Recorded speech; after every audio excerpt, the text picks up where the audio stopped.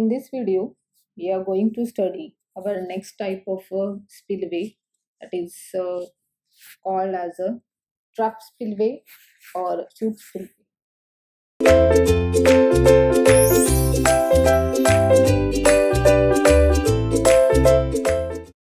You can see in this diagram, first we will discuss about the plan or total plan of the Prof spillway.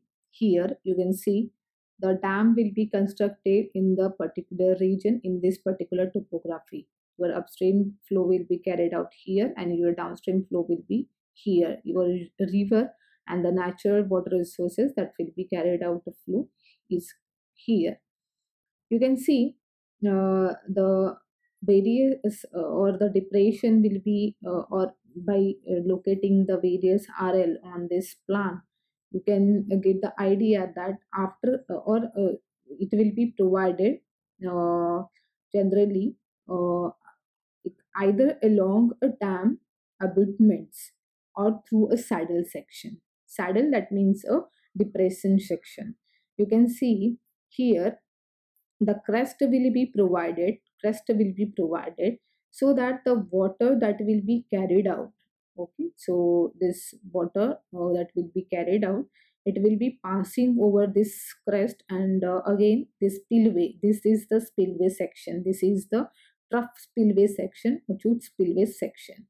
You can see at the upper section it will be a wider and the lower section it will be a narrower one, and the final flow that will be again connected to our river section. Here the systematic view will be shown here. You are giving and you are providing a sufficiently hard strata and hard channel to the Chute or Prof spillway. This overall platform and this overall channel section will be let down on the inclined portion. When you have a steep abutments and when your abutments are located on the sloped section and the saddle section, then you can provide this sloped open channel. This is an open channel. This is not a closed one. So you can provide this open channel which is helpful and which is constructed for passing the surplus water from the upstream side and from the dam section up to the downstream section. So this portion is generally kept as a wider one and the bottom portion that will be kept as a narrower one. So here the section will be shown, the water that will be having or that carries the highest level over here. So through this section, the base of the, you can see the base of the Chute or Prof spillway can be provided and can be made up of with the concrete blocks, so that the water that will be carrying out the kinetic energy, it will not affect on this bed channel, and properly the water will carried out safely and it will be connected and it will be passed to the downstream section. So let's see what is exactly the or what are the function and what are the importance of this Chute or Prof spillway. See, this type of a spillway is the one which passes the surplus discharge through a steep slope open channel called a Chute spillway, and through this trough or through this chute, which is placed either along a dam abutments or through a saddle. So basically the it requires, it can be placed either along the dam, along the dam abutments which are located on the steep slope area. So if such type of a topography we have, so we can adopt this Chute or Prof spillway type. See, this is generally adopted for earthen and rockfill dam only, and it is isolated from a main dam. It is isolated. It is not constructed in between the body of the dam. It will be isolated. It will be located further the distance of the dam structure. You can see in this diagram. So generally, its crest is kept normal to its crest line, its center line. It's normal to the center line. It consists of a discharge channel to the river in an excavated trench, which is usually paved with the concrete in a hole or in a part. So the discharge channel that will be called as a chute section. This is your discharge channel. So it consists of this discharge channel directly which connects to the river section, and it is constructed. It is excavated. This excavated part we have to excavate this, and it is usually constructed given as a rigid body that will be constructed by a concrete wholly or partly. Then the crest or the spillway proper is usually of an insignificant height or actually flat, which is shown in this figure. The crest or the spillway proper is usually of an insignificant height or the actually flat.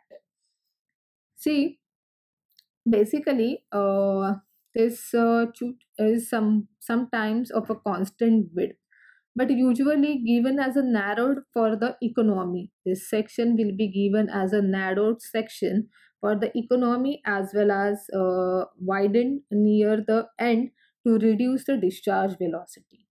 The factors that are influencing the selection of chute spillways are the simplicity of their design and construction, as well as their adaptability to almost any foundation condition, and the overall economy often obtained by the use of a large amount of a spillway excavation in the damp embankment. So these are the factors that, by analyzing all these factors, we concluded and we have decided that we can use the chute or trough spillway.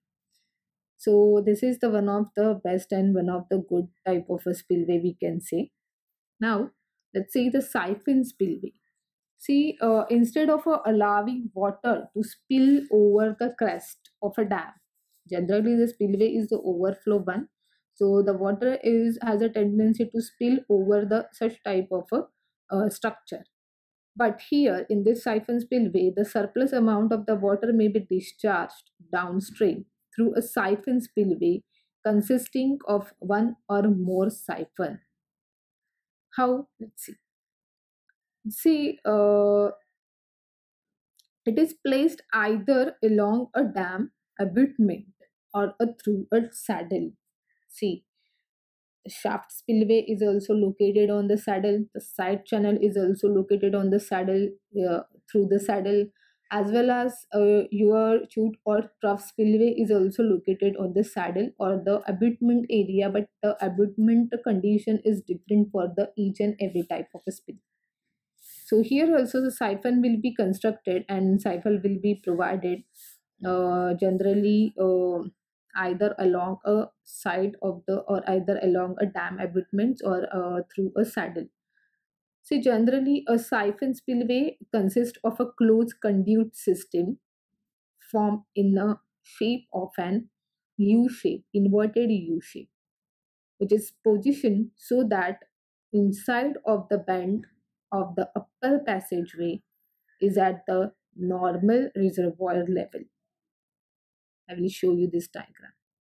This is the siphon that generally the siphon spillway, the basics are siphon spillway that will be having consisting, or it is a closed conduit. You can see this is the siphon and it is a closed conduit, but it is placed in the inverted U shape. You can see the inverted U shape has given to this. See, it is positioned such that its highest point and its upper passageway, this B point, is generally kept at the normal reservoir level. Okay, when the water level in this reservoir start increasing or it rises above its normal level, this water flows over the crest. This water flows over the crest. Then and their siphonic action take place. Once the water will get increase, you can see here this up to it will increase here, then definitely the siphonic action will be taken place, and by this siphonic action the surplus water that will be carried out, that will be discharged away from this A point, and it will be carried out through this C and through this outlet section. So generally we need to provide a sufficient height to uh, give the or to form the siphonic action properly. See, the continuous flow is then maintained by suction effect due to the gravity pull of a water in the lower leg of the siphon. So the continuous flow will be maintained because of the gravity pull or gravity suction of the water through this siphon, which is placed in the body of the dam. So in that manner, these siphon spillways are carried out their work. So generally this is generally these are having two types again, the saddle siphon spillway and volute siphon spillway. This is the saddle siphon. In this saddle siphon also we have a hooded type. Hooded means what? This water, once it will get raised up, this is passing above this crest, and generally this crest area will be provided, consist of the various component you can see here. So hooded, the water system is being provided here. Water which is passed through this, it will be get deprimed. The primer is also provided because continuous flowing, continuous having the kinetic energy, because of such a reason this portion will get affected. So we need to provide the priming as well as we need to provide a depriming also. Here air vent will be provided above this section, so that the air bubble that will be created because of the continuous, or this will be totally depends upon the siphonic action, hence we need to give such type of arrangement. So once the water will get increased, this will be passing over this crest and it will be come here, this lip will be provided, and again by exerting the pressure on this portion, the hydraulic jump will be created on this, and this uh, uh, again towards the tailwater section, towards the downstream section, this water will get carried out. This is a tilted outlet type. This is constructed in the inside the body of the tap. Here we have discussed earlier. See the next, that is a volute siphon. It will be looks like a shaft spillway, but generally it is generally consist of a dome section. Then it is having a funnel. You can see here the funnel is provided. So pillars that will be provided for taking the that portion, that strength and weight of that particular spillway, siphon spillway. It is also constructed in the body of the dam. So you can see here this dome has the will be provided in the level of the normal reservoir. Once the water will get increased through this lip, through this dome area, it will get passing through this funnel, and then this water will carried out on the outlet section. So generally we need to study only the siphon spillway, how it will carry out the, or how it will be performing their work. And generally we are looking the two types, that is a saddle siphon and volute siphon spillway. So this is amongst this we have another important type of a spillway, that is a OP spillway. In next recording we are going to study about this. Thank you for watching this video.